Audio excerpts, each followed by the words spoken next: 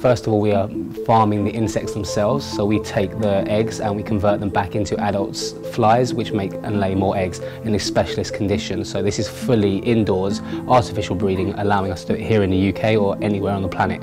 So in this room, we have around 200,000 insects at different life stages, all the way from eggs through to adults again, then back to eggs.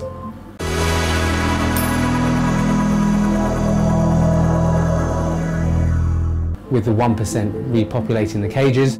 These larvae are a couple of days old, so we're looking at 3 to 4 days old. There's probably around 10 to 20,000 larvae in there. 8 days later, we're looking close to an inch.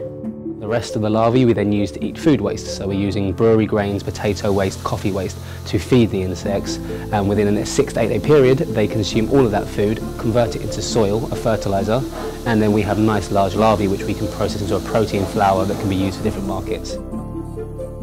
So this is what's called the frass. This is essentially the leftover from what the larvae eat.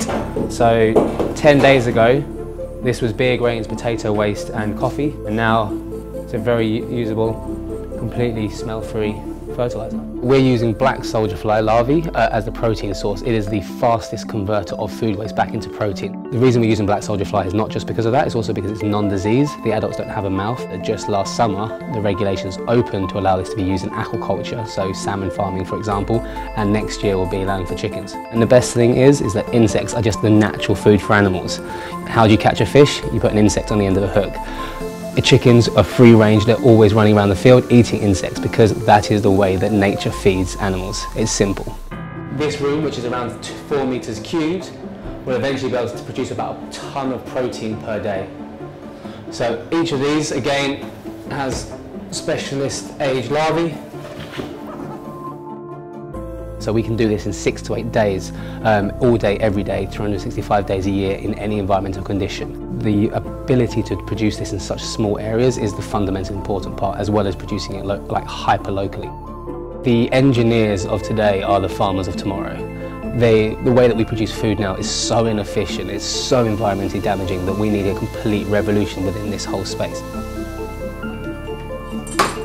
This is where our real IP and our magic happens. This is the first fully automated insect protein breeding room in the world.